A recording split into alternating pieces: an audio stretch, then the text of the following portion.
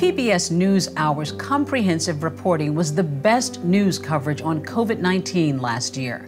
With two stories, Making Sense, the Victims of COVID, and Global Pandemic, the team tackled urgent stories at home and abroad with equal verve. With its focus on the economic toll of the pandemic, NewsHour zeroed in on U.S. industries hit the hardest: retail, restaurants, travel, all while stressing how COVID exacerbated already existing racial and economic disparities. Elsewhere, NewsHour followed the plight of Chinese activists and the lessons learned in Uganda from the Ebola outbreaks. They followed Spain's lockdown and Mexico's exploding COVID-19 crisis. Whether near or far, NewsHour journalists made it a point to capture the enormity of last year's public health crisis. For its work bringing context and perspective to a global disaster, it's my honor to present a Peabody Award to PBS NewsHour. Congratulations. One of the many sectors of the economy that is getting hit especially hard is the restaurant industry. John Williams owns Whitlow's, a bar and grill in Arlington, Virginia, not far from the NewsHour, that's been closed since mid-March. We let go of all of our hourly employees. It was one of the hardest things I've had to do in my life. Most restaurants expect more layoffs this month. David Guas closed Bayou Bakery in Arlington this week, laying off all but 4 of his 23 employees.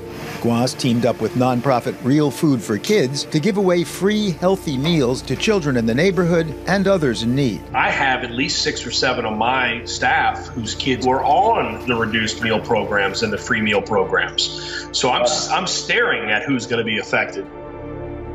The coronavirus couldn't come at a worse time for Lebanon. The country is already in a deep recession. In the country's second largest city, Tripoli, volunteers hand out food to the poor. Now, even this charity work has stopped to prevent the new coronavirus from spreading. And for 1.5 million Syrians here, the global pandemic adds a new layer of fear to their hardships. The generations here who survived war and political crises now face an unprecedented set of challenges. On behalf of my colleagues at the PBS NewsHour, particularly our outstanding business, economics, and national affairs team, including correspondent Paul Solman, senior producer Murray Jacobson, producers Diane Lincoln and Lee Kornvogus, and others, as well as our foreign affairs team, including correspondent Nick Schifrin, and our bench of wonderful special correspondents around the world, led by our senior producer Morgan Till and his colleagues Dan Segalin, Ali Rogan, and Layla Karan, and more.